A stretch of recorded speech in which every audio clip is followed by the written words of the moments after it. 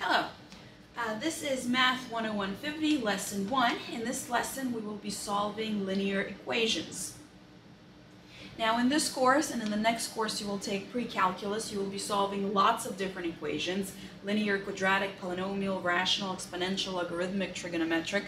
And very often at the core or at some step or at the last step of solving any of these equations is solving linear equations. So when you're solving linear equations, there should be absolutely no hesitation into how to proceed. So we're going to look at some examples with linear equations with and without fractional coefficients. So for example, if you are asked to solve the following equation, we have 4 times 2x minus 6 in parentheses plus 9 equals 3x minus 7 plus 8x. So first of all, it's important to recognize that this is in fact a linear equation. It makes it linear that there's only numbers such as 6, 9, and the only powers of x that appear here is 1. Now all linear equations you should be able to eventually manipulate to get into the form ax equals b, and then you divide by a and you get the solution. So that is our goal, is to rewrite this linear equation so that all terms with x are on one side, all terms without x is on the other side, and then we solve for x. So the first step here is to distribute and get rid of all the parentheses, because these x's, the 2x minus 6 and the x minus 7, they're trapped inside the parentheses, and so you cannot get all the x's on one side and all the numbers on the other side if your variable, the x, is still trapped in the parentheses. So first step is we distribute. We have 8x minus 24. The most common mistake is to forget to distribute to the second term of the binomial. So most common mistake is to multiply 4 times 2x and then forget to multiply 4 times the negative 6. On this side we have 3x minus 21 plus 8x. Now there's a lot of terms here, and we can start putting x's on one side and numbers on the other side, or we can first collect like terms on both sides. So on the left hand side we have 8x, we combine the constant terms and we get minus 15. On this side we combine the x terms and we get 11x minus 21. Now I'm going to subtract 8x from both sides, and I'm going to get negative 15 equals 3x minus 21. And I'm going to add 21 to both sides, and I'm going to get 6 equals 3x. So now we have simplified this complicated linear equation into something of the form ax plus b. And now we divide both sides by 3, and we get that our answer is x equals 2. As with any equation, you can always check your answer by plugging in x equals 2 in the original equation and making sure both sides equal to the same thing.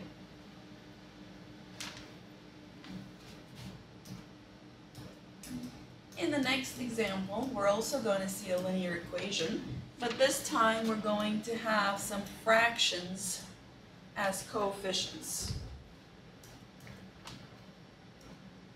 So we have 41 over 9 equals 5/2 times x plus 2/3 minus 1/3 times x. Okay, so this is still a linear equation. There are no x's in the denominator. If the x was in the denominator, this would be a rational equation. We will be doing those later in the course. But all the x's are in the numerator. And just kind of a note on notation, I'll point this out again, that if you have something like 1/3 x. This is the same thing as just writing coefficient in front of x, like 2x. And this is the exact same thing as writing x in the numerator. So these are just completely equivalent notations. Sometimes the x is written in the middle next to the fraction, and sometimes it's written in the numerator. These are the exact same thing. Sometimes one notation is preferable to the other.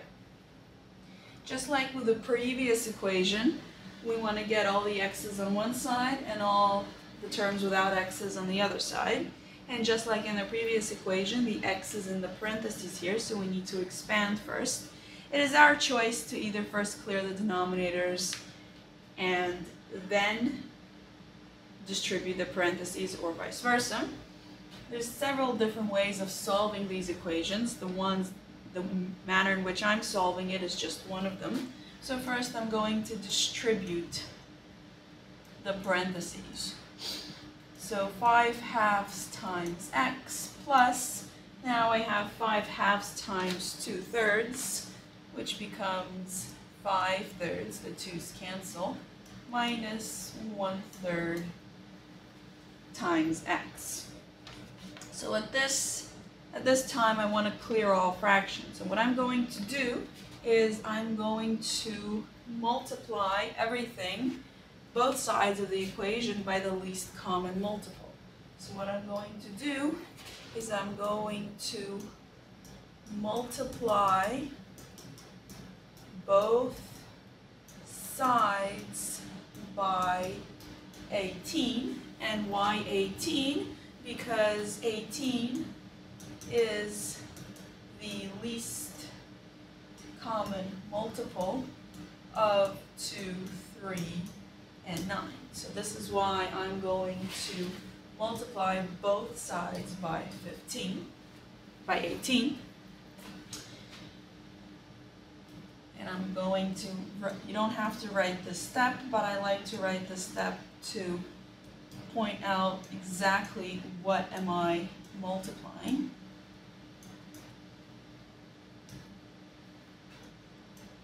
And then you can see what is going to cancel with what. So every single term in my equation, I'm going to multiply by 18.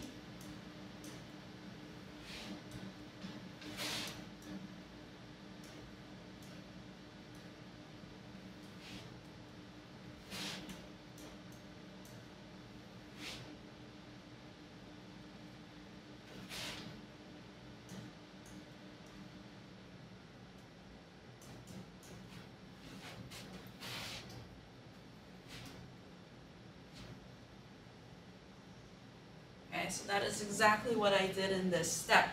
I have not simplified anything yet, that's the next step, but I have multiplied every single term by 18. And now what do I have? Well, 18 divided by 9 is 2. 2 times 41 is 82.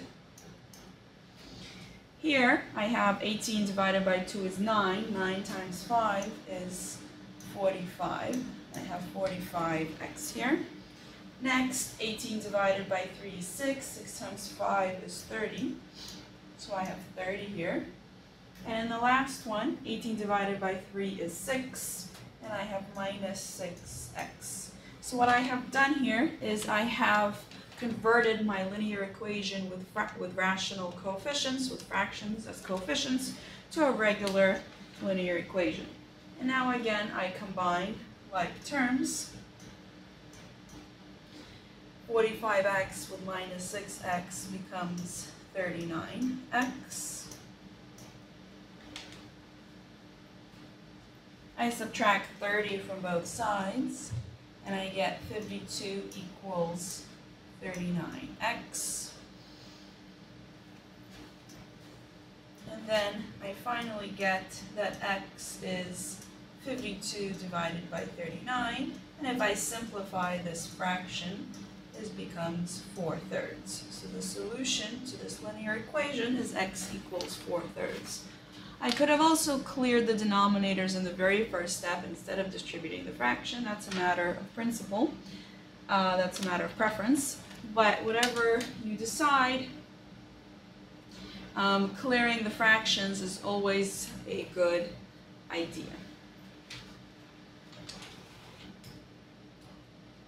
Let's look at another example with a linear equation with fractional coefficients. Again, we are asked to solve. In this example, our variable is n. It doesn't matter what the variable is, as long as it's one variable with power only 1, it's going to be a linear equation. Here we have 7/6 minus 4n over 3 equals to minus 3n over 2 plus 2 times n plus 3/2. And again, just as a note on notation, as I noted before, if you have something like 3n divided by 2, that is the same thing as writing 3/2 times n. You can either write it in the numerator or in the middle next to the fraction. They mean the same thing. In this example, like the last one, I prefer to distribute the parentheses first. So I have 7/6 minus 4n divided by 3 equals minus 3n divided by 2. 2 times n, and then 2 times 3/2 is going to give me just 3. Now I'm going to multiply by the least common denominator. I am going to multiply both sides by 6. 6 is the least common multiple of 6 and 3. And again, I will explicitly write this. So I'm going to multiply 7/6 by 6. You don't have to write the step, but it's helpful to avoid mistakes and see where the cancellations are actually happening.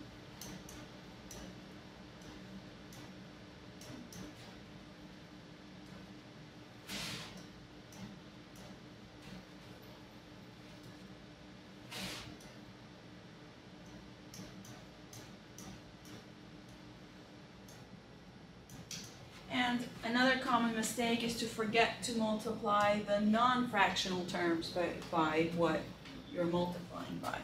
So you still have to multiply the term that are not fractions by 6 because we're multiplying both sides of the equation by 6. We can do this. We can do this because whatever we do to one side of the equation, we do to the other side.